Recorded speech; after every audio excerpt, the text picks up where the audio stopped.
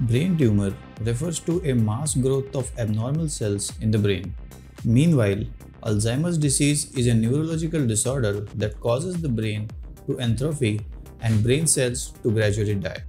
Although vastly different, early detection can be instrumental in treating these disorders.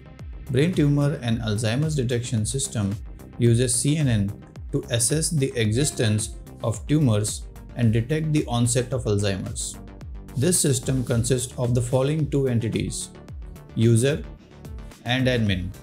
The user needs to first select whether they need to detect brain tumor or Alzheimer's. Next, they must upload their brain scan along with their personal details. After the image is uploaded, this Python-based system applies multiple convolutional layers.